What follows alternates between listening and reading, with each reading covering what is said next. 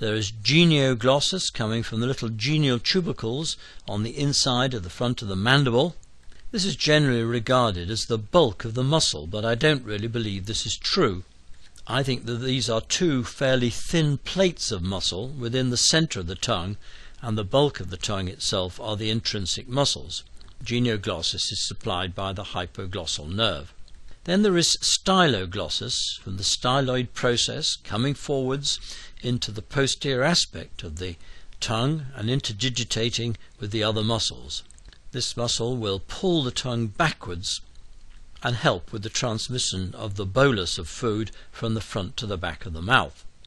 And lastly is the odd man out. This is the palatoglossus, which comes from the posterior edge of the hard palate and runs down into the posterior lateral surfaces of the tongue. This should be regarded as a palate muscle as opposed to a tongue muscle because it's supplied by the pharyngeal plexus, which we define as 9, 10 and sympathetic. Indeed, one might ask, is it the 9, the 10 or the sympathetic that supplies the muscle? Well, it certainly isn't the sympathetic because these are striated muscles.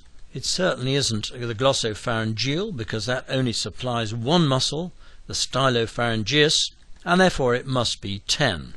But of course 10 is normally regarded as a pure parasympathetic nerve, but it does of course carry the motor fibres from the cranial root of the accessory.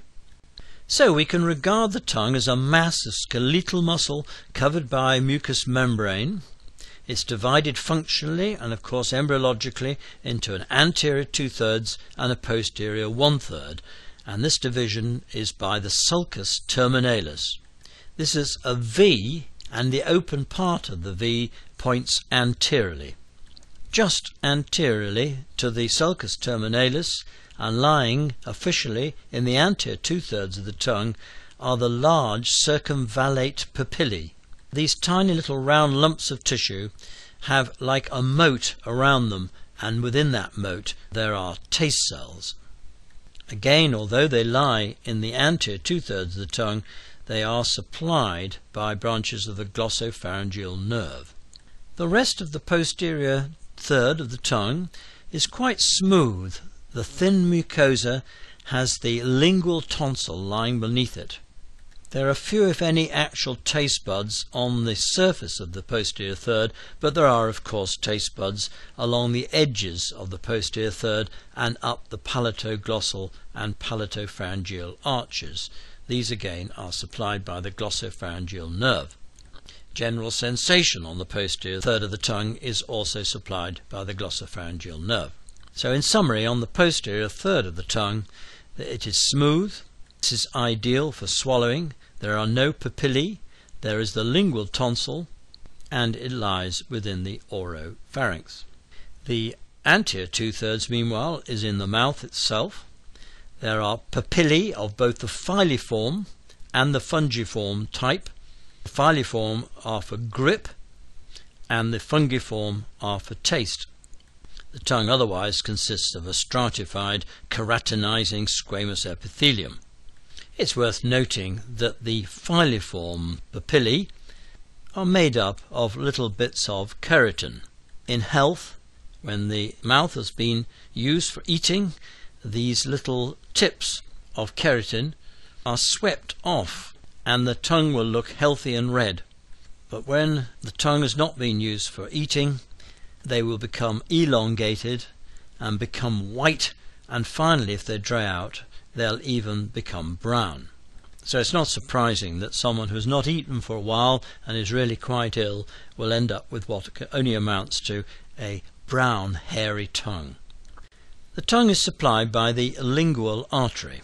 This is a branch of the external carotid that passes deep to higher glossus to reach the tongue.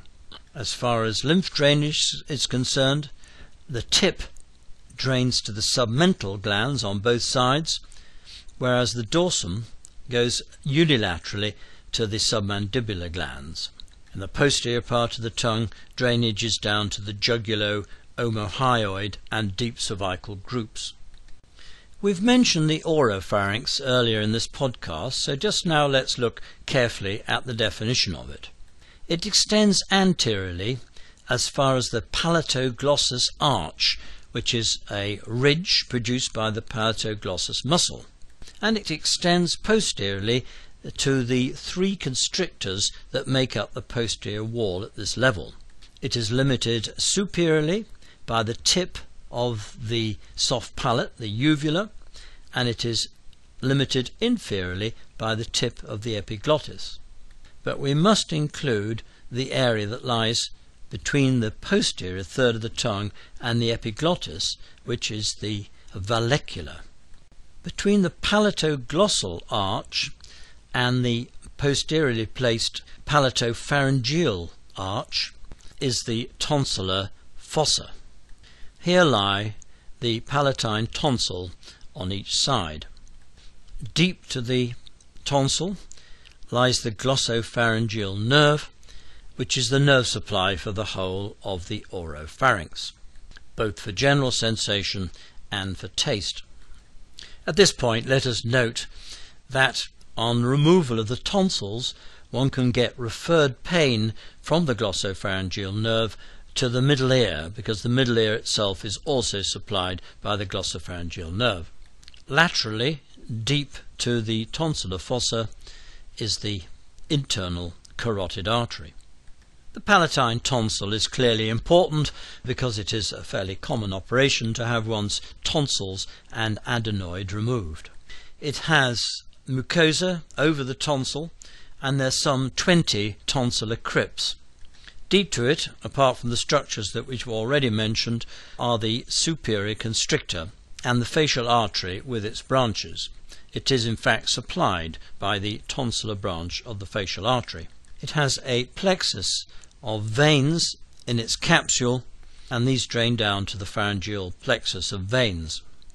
In part, the tonsil develops from the second pharyngeal arch. Its lymphatic drainage is to the deep cervical and jugulo-digastric, which are classically tender and enlarged with tonsillitis. Let's just remember that we have a circle of lymphatic tissue around the opening of the mouth and nose. This is called Waldau's ring, and it consists superiorly of the adenoid in the nasopharynx, the lingual tonsil below midline, and then the two tubal tonsils associated with the opening of the eustachian tubes, and the two palatine tonsils that we have just been talking about. Let's finish this podcast with a set of rules which you may find helpful. If we look, for instance, at the pharynx, we find that all the muscles are supplied by the pharyngeal plexus, 9, 10 and sympathetic, except stylopharyngeus, which is supplied by the glossopharyngeal nerve. Then we could look at the palate and say that again all the muscles are supplied by the pharyngeal plexus, except tensor palati, which is supplied by the mandibular division of the trigeminal nerve. Then we could look at the tongue and say all the muscles are supplied by the hypoglossal nerve, apart from palatoglossus, which again is supplied by the pharyngeal plexus. We could look at the facial expression and include buccinator and find that all the muscles are supplied by the facial nerve, except levator palpebris superioris, which is supplied by the oculomotor nerve. Then we could look at the muscles of mastication and say that they're all supplied by the mandibular division of the trigeminal, apart from buccinator, which is supplied by the facial nerve. And lastly, although we haven't previously described the larynx, we could say that all the intrinsic muscles of the larynx are supplied by the recurrent laryngeal nerve, apart from cricothyroid, which is supplied by the external branch of the superior laryngeal nerve. And with that summary, we'll finish this particular podcast on the mouth and oropharynx.